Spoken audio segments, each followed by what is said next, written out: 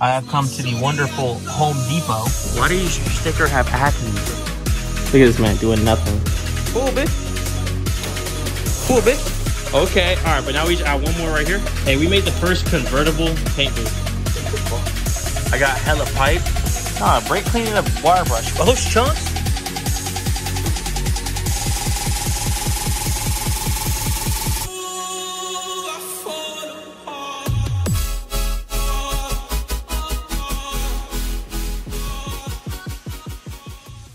This week's episode is sponsored by Parts Plus. I'm just playing. It needs to be sponsored by a barber. So if you've been following my Instagram, you could see that I've been doing a lot of painting recently. I took on a customer side project. To paint the vehicle, I made a makeshift paint booth. I just hung some visqueen up on the walls. And I noticed about halfway through my paint job that I was getting a bunch of flakes and a bunch of dirt particles into the paint. So I've seen all the viral videos of making a paint booth for $200, and I kind of want to do my own spin on it. All the paint booths I've seen have been very, very temporary. Majority of them are made either through PVC pipe or some 2x1s or something, and then they're disassembled after they're done and they're taken apart. I want to have something a little more permanent than that. I don't want to have to reassemble the paint booth every single time I want to paint. I kind of want something that resembles sort of an inflatable one where I just pull it out and it just sets up, and I paint, let it set up, put it away. I don't really want to spend those precious hours that I do get spent at the shop taking apart and assembling a paint booth. Capiche? And to do that, I have come to the wonderful Home Depot, and we're gonna see if we can get this done. I have an idea. I think it's better if I just show you it. Hey yo, ain't no way. I got one question for you. Hold on. Back up. What is this, bro? Why do you got these bubbles? Why does your sticker have acne? Because it's... So what we have so far, we got some 3/4 inch 90, 3/4 inch tees, 3/4 inch PVC. These are $2 a piece. We got a bunch of bulbs and a bunch of these things. All right, the first wall is done. I added a little bit of tension right here. Look at this man doing nothing. Hey, can I show your new wheels yet? Or did you post them? I'm gonna blur them out. JK, I don't know how to do that shit. The goal is to have a pulley that goes up there to up there, so I can just pull the string tight and the wall will come up. And we'll have an open shop. Say what she said again. You make this shit so much more difficult. A little dark, but we got these eye loops tied in. Got a little rope tied on. And there's two of us. So if we pull this thing at the same time, come on, Terrence. Pull a bit. Pull a bit. Oh, okay. I pull too hard? Nah, I need to glue. All these things are not glued together yet. All right, bet we back. Take two. Let's get it, Terrence. Pull this thing up. Ding. Here, hold this. See? Okay, all right, but now we just add one more right here. So it pulls up also. And since it's flexible, since it's PVC, it'll go all the way to the roof. And then, yeah. Oh, I'll lower it down. Yes, sir. Hey, we made the first convertible paint booth. So that's my idea. You can see right here, all I did was light, extension cord, then this little bracket to hold it. Now, you have to be careful because these extension cords, if you keep coming, like if I were to plug one in right here, even though this one's going through another one, so I'm like daisy chaining them. If you daisy chain too many of them, there's gonna be too much ampage going through this wire. So you gotta read how much ampage is allowed through this wire. It's 12 gauge wire, 13 amps or 125 volts. So whatever light you're using, you gotta do a little bit of math and figure out what you can use. You can see how bright that is. That's just one light. And then you'll be able to just knock them loose, put that thing over the little chain, pull it up, and we'll have a non-interfering paint booth. Hello? What you doing here? You got anything to say? You want to plug anything? That's your car.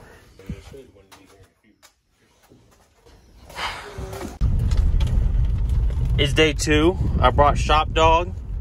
I got hella pipe. He's gay! We're gonna try to finish this paint booth today. Shop is a mess right now. I've been trying to clean it up. But one thing I've decided I wanted to do is if you look at the orientation of these lights, I put them on this side of this pillar, this metal pillar. So when it gets pulled up, as you saw from last video, if it's clear, it goes upwards and touches that roof. I want to flip it to the other side of these metal, bring it over so it can rotate up this way. What that allowed me to do is use those lights facing downward even after the paint booth's closed. And plus it's easier to seal on this side. So yeah, we'll start by doing that.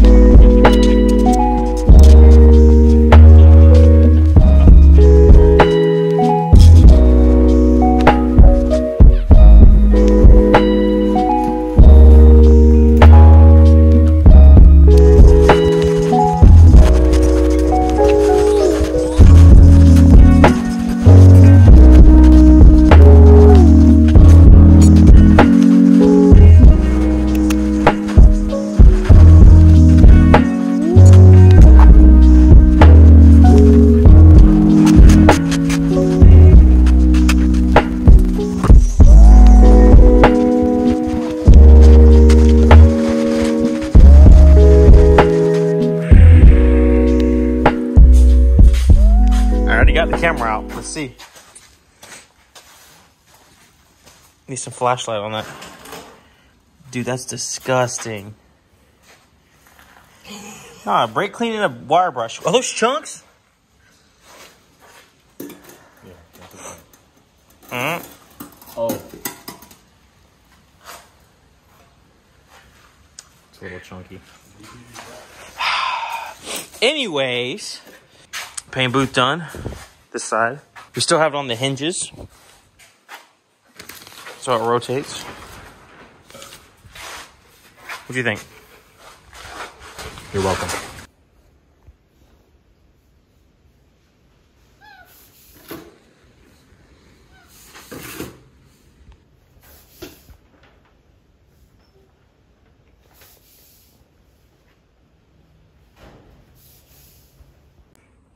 It's been about an hour and a half, and I got this one up right here.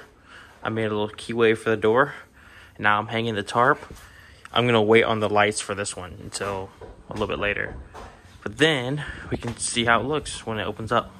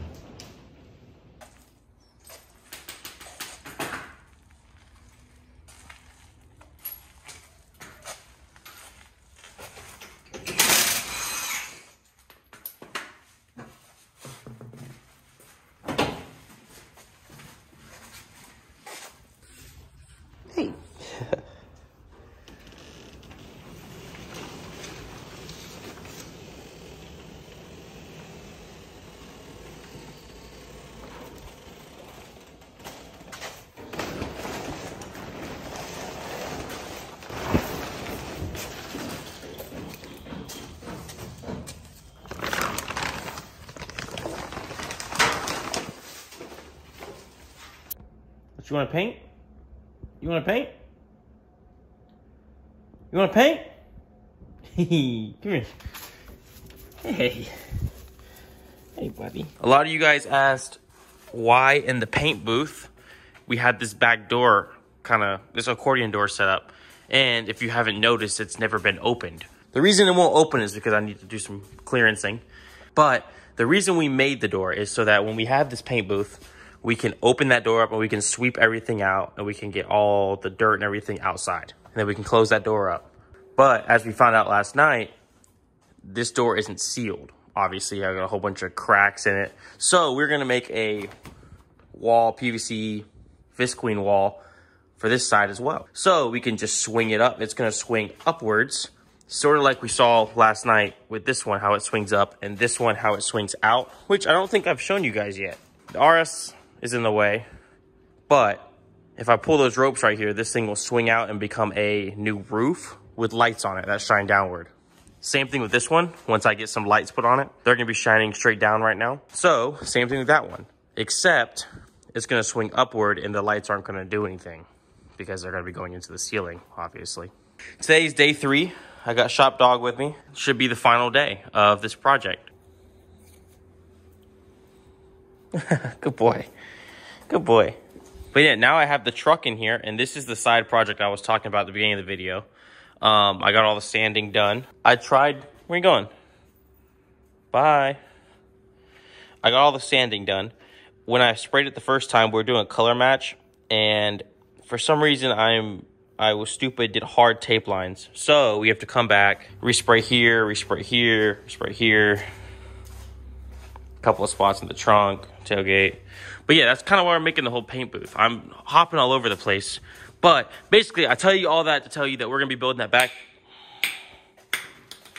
We're gonna be building that back section today. And also, I don't think I really need to show you how I build these because it's kind of obvious. I just buy, this is 3/4 inch PVC pipe.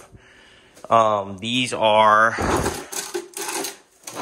they don't even say on them. They're just the 3/4 inch adapters. This is a 90. These are T's. You know, it's kind of self-explanatory. When I got the final construction done, I put some of the cement glue on it, and we attached it all together. Yeah, it's pretty self-explanatory. So if you're doing this at home, you shouldn't have any problem doing this. Go. Got the outside done. I'm going to add some cross supports to it, and then we're ready. So here's what it looks like in final. I have the clamps up. Nice little clamp holders. I just got these from Home Depot. They're real cheap. They're what's holding the other ones too. So it can still rotate. And you can see it comes out. This one's gonna be trickier to set up because the visqueen has to go on the back side of it because the lights are on the inside. So what I'm gonna do is go ahead and tie a rope and then tie it up to one of the stringers and just hold it up. Try stapling the visqueen on the back side of it. Hopefully in a week or two, I'm gonna go get a bulk order of these LED lights and have plenty of them on this wall, and the wall that drops down up front. So we'll be able to come in here and detail. And while I'm at it, I might as well talk about over here. Since this will be mainly a paint booth and a little bit of a detailing area, I plan on putting 2 exhaust fans right here, just through the wall, and put a filter on our side. And then 1 intake fan on this side. So my goal is to put the intake fan somewhere away from that dirt. And so if someone drives by, the intake fan doesn't just suck in the dirt. Even though it will have a filter on it as well, we still just kind of want to eliminate that. Next, I have to seal up all these little spaces, seal up the corners, and then hopefully I'll have it insulated and fix the roof, and we have a nice paint booth.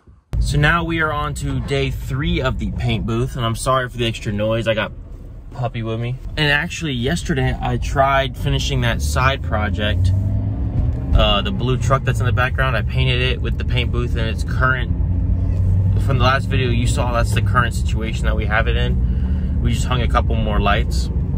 So I tried painting with it like that, and I ran into some problems. Number one, the overspray wasn't really leaving the area. And I know in a normal paint booth, you don't really want the overspray to be just sucked out. But it was to the point where like I can almost not see the car anymore because I have no airflow going through there. And also there are a couple of dark areas that just need to be fixed. So that's our plan for today. Well, another problem we had too is that the compressor was right outside the door, and I had to like bring a compressor line inside the paint booth. So I'm gonna go ahead and map out where I can put a quick connect for a compressor. Like a quick connect so I can connect my gun to it. And then a water line going in there so I can have something to wet the floor. And then I probably also need to go ahead and finish tying everything up so that when I have it in the up position, everything gets sucked to the roof a little bit better. So yeah, we're gonna head over to, stop biting my wallet, you. So I wanted to create this place, which is gonna be a hassle, you coming with me? A hassle-proof paint booth where I can just drop everything down and I can paint. And then I can lift it back up and not have to worry about it. But what I'm realizing is my design with these lights, having them stick off the PVC pipe, that's cool and all, but it removes about 6 inches of space. When it comes down and sitting vertically, I have to kind of crunch in close. When I do the other side layer today, I'm going to take advantage of the recessedness of that plywood. And I'm going to try to put my lights inside that plywood to give me some more room backwards and not have to interfere with me anymore. I also realized that I need to have a better filtration system. So I have 2 fans. I should show you what I bought. So what I bought is 2 small fans, real cheap, a couple of air filters, a whole bunch of these LED lights, these Eco Smarts, are the same ones that are on this side. And this time I'm going to do a different approach. I bought actual housings. I bought some 12-2 wiring, 50 feet of it. And I bought a plug for now, but hopefully I'll switch over to a switch eventually when you have the electrician come in and wire up the actual lights. But my plan is to stick these on the inside between the plywood, on the plywood between the studs, and then have it so I can flip a switch and just turn on all the lights, because these don't need to move like the other ones. I don't know. I might just be rambling. Let me go ahead and unmask this truck, get it moved a little bit, and I can go ahead and start on those lights. So here we are. I got them all wired up. But the way you're going to source the lighting is you're going to go onto your... I want to go ahead and preference this by... I'm not an electrician. But if you go on and you can find the ampage on the light bulb, these right here are 160 milliamps. So 0.16 amps. You can source how many lights you're going to have on one wire, which I have 12. Being safe, I calculated each one of these bulbs as half an amp. Even though it says the max is 0.16, I always want a margin of error. So doing that, I got the right size wire, which is just, they have 3 wires in it. Has a black, a white, and then a ground. And since these are LEDs and housings, they don't need the ground. They just need the white and the black. And yeah, they have 2 little slots on them, one for input and one for output. So you can kind of just tag on to each one of these. I bought 50 feet of wire, and that's how much it covered. So yeah, on that end for now, I just put a little outlet head, so I'll be able to put an extension cord on it. But in the future, I will be converting this over to like a switch, along with the fan switches. So I'll have one switch from this side, one switch for that side, and one switch for the ones on top. So I'm going to go ahead and try plugging it in, see what it looks like. I don't want to do that on camera, just in case it blows up. So I'll be back. There we are. I did it perfectly. It didn't spark or anything. Plenty of light. I wish I would have done this last night so I could have painted with this. But now I'll be able to detail with it because it's so nice. Here. Go ahead and pop our head out. See how it looks. Wow. So let me go ahead and close that other door. We can see what we have light-wise. There we go. I turned it to 0.5 mode to see what we have in here so far. Well, there we go. This is without any lights on the top or the side. Can easily see all of this. Easily can see low. See if I miss any spots down here. Very nice with all these lights. Cool. Yeah, so next is going to be adding some on the front, add some on top, and add some on the back. We're going to let this paint cure for probably the week. Look at that color. Oh, that's gorgeous. And then we are going to sand and polish and buff it. And then this car's out of here.